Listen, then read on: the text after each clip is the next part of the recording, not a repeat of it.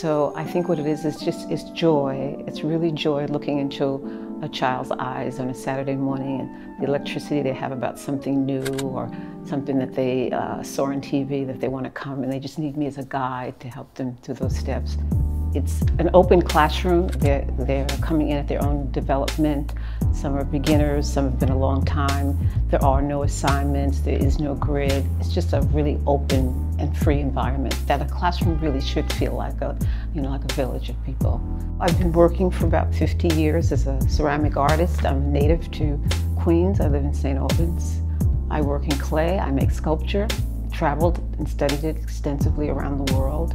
I'm an activist, a feminist. I'm passionate about social change.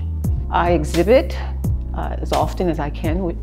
I'm writing grants constantly as an artist to support my craft. I'm also travel extensively to give lectures and panels and things of that nature.